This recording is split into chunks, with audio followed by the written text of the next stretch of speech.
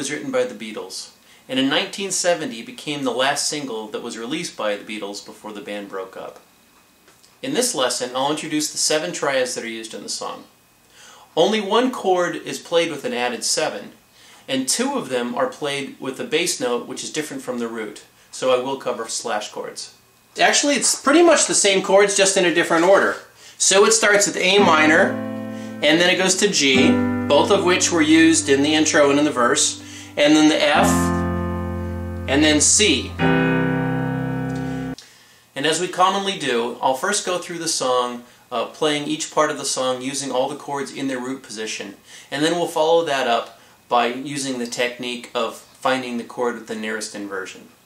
C. And now the A minor that I'm going to go to allows me to use this C, and then is going to add the A and the E below that. Remember, an A minor chord is an A, a C, and an E.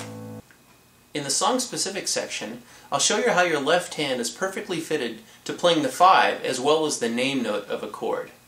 And I'll also spend some time showing you how to use the pedal well for Let It Be.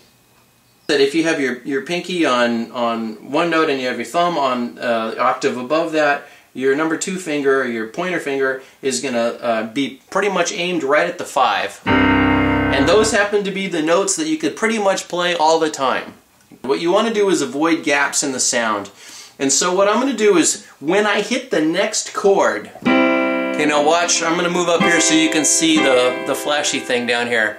So as I go from the C to the G, you'll see that at the very instant I hit the G chord, it gets not flashy, it's not shiny, which means that the pedal's up. And then I put it back down before I pick up my hand. So here we go. So come on over to TotallyKeyboards.com, where you can find the lesson for Let It Be, as well as for many other songs. And while you're there, why don't you check out my free lessons, Dave Coldren's Top 9 Tips for Keyboard Mastery. We'll see you there.